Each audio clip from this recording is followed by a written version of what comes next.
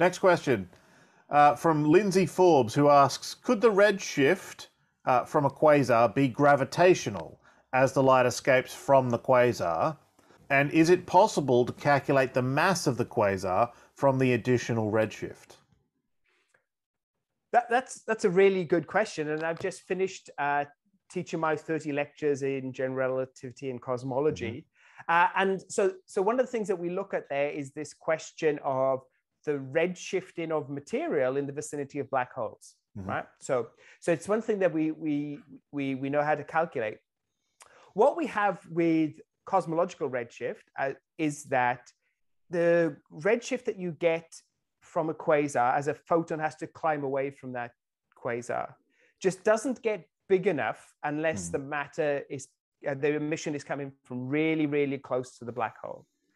So what we've got is that the redshift that we see is just not the same sort of scale as we see when we look at quasars out in the universe. What we find is that there's a big redshift due to the cosmological part, and there's a different kind of redshift in terms of the scale that we see with regards to the stuff that's swirling around, because it's not that close to the actual black hole itself.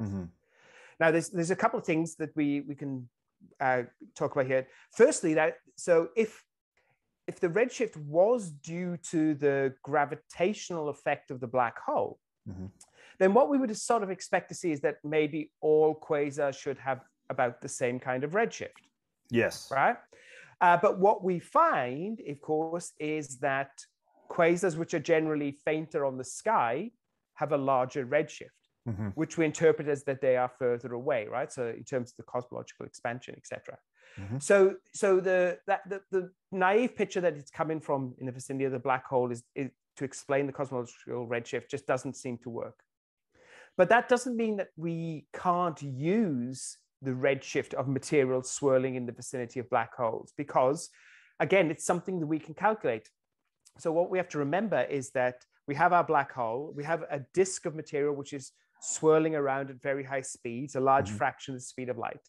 This material is very, very hot, but it's still atomic material. So one of the atoms that's in that material is iron.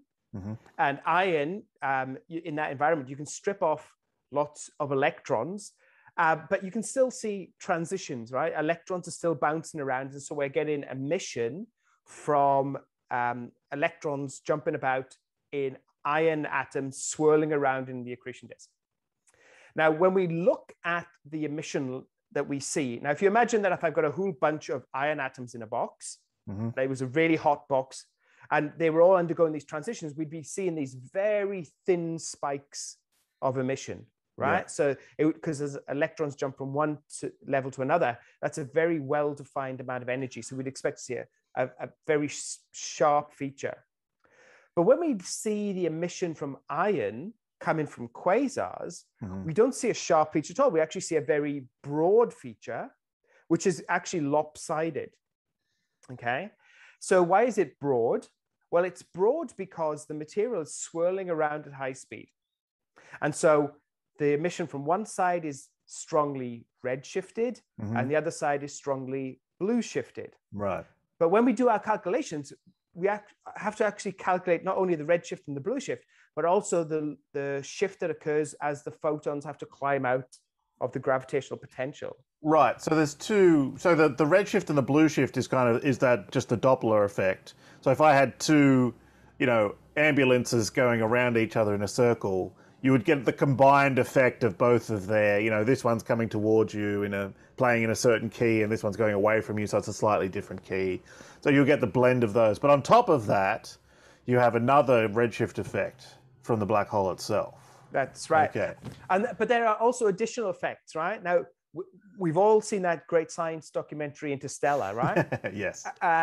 And remember, there was a big hullabaloo about how accurately they had portrayed the black hole, right? And what they meant by that is the accretion disk, which they were swirling around the black hole, gets imaged into this sort of strange, almost double donut shape. So what we have to remember is when we calculate the emission line that we see, If you imagine that I have a black hole and I've got a flat disk like this, so there'll be some material coming towards you, some material going away, you can calculate the Doppler shift. Due to the gravitational lensing effect, i.e. that photons no longer travel in straight lines, I'm actually also receiving signal from light on the other side of the accretion disk. So the combined effect is this really sort of strange, distorted shape for the ion emission line. And one of the things that we can do with that distorted shape is there's two key things. One, we can measure the mass of the black hole, because the rate that material swirls around is governed by the gravitational pull, which is governed by the mass. Mm-hmm. And also, intriguingly, we can calculate the spin of the black hole, right? So one of the things that we haven't mentioned here is these black holes are spinning, and they tend to be spinning at a very high rate. Right, not just the stuff around it, the hole itself. The hole itself. So, right.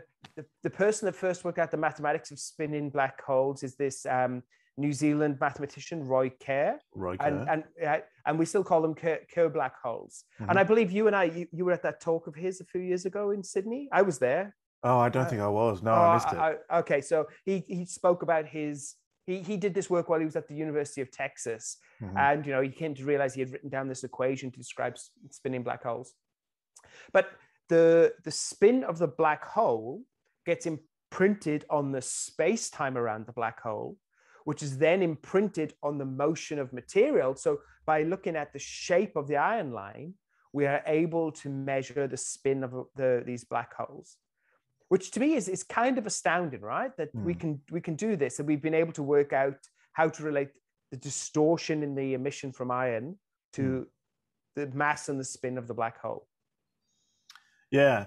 In terms of getting back to the overall cosmological redshift, these sorts of mechanisms can't explain the overall redshift of a quasar. So, the redshift of a quasar can be as high as 7 or 8, I think the record is 7 point something, I think, which means that the light, whatever wavelength it started with, it's now, 7 or 8 times longer when it arrives at us. But that stretch is totally independent of the wavelength of the light. Mm-hmm. So radio waves are stretched by that amount. Optical light that we see with our eyes, infrared light, UV light, these ion lines, except for these other issues, that are all stretched by the same amount. The reason why that would be really hard to do with gravitational redshift is because to get the same redshift, you have to sort of depart from the same area of the black hole in the same direction. But all of these different, radio waves and optical light and all that sort of stuff are produced in very different conditions.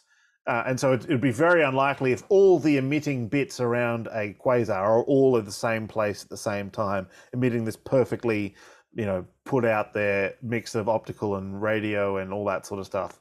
So that as an explanation of the overall, this factor of 5 or 6 or 7 or whatever it is, overall cosmological redshift for quasars, that's not going to work. What we're talking about here is then these sort of extra little bits of redshift apart from over and above the average, which don't, so that the amount that the light is stretched isn't just this exact factor of whatever it is, 7 or 8 or something, but there's also what Geraint's been talking about you've been talking about this extra shape. Yeah. That's the imprint of the black hole itself. I'm going to jump back in and mention something about quasars again now, because you and I, we're big fans of quasars, right? Yeah. And one of the things, of course, which when you get the light from a quasar, right, you get its spectrum of light. We see that there's like a smooth distribution, right? And that smooth distribution comes from the central accretion disk, the really hot stuff. So there's the ion lines down there, et cetera, and all the hot stuff.